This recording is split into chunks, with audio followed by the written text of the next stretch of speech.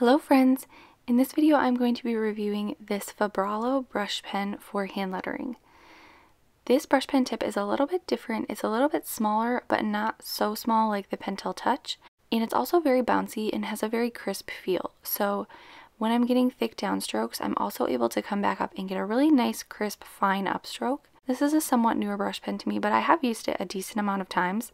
I think that I saw it used maybe on Instagram, and when I saw it, I immediately went to Amazon and bought it because I had a feeling that I would really like this brush pen. And as you can see, it's just really bouncy, so that's definitely one reason why I love this brush pen. I tend to say that this is a nice medium to maybe smaller-ish size brush pen, but as you can see with this lettering, it doesn't look much different from the medium to larger size brush pen lettering. But the difference is with this brush pen is that I think you can create some nice smaller sized bounce lettering. I know that's not always super easy with a larger brush pen because your letters tend to get really big and you can't fit a lot on the page, but I think that this brush pen just kind of lends itself to some bouncy lettering.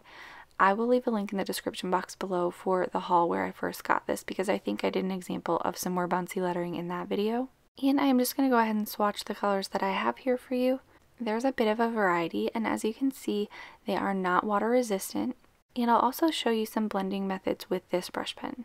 As with most of these smaller tipped brush pens, I tend to like the second blending method better just because they don't hold on to quite a lot of ink, but it's totally a personal preference. You can do either.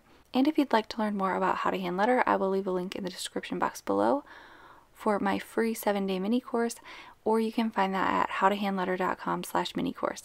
Thanks for watching, and I'll see you in my next one.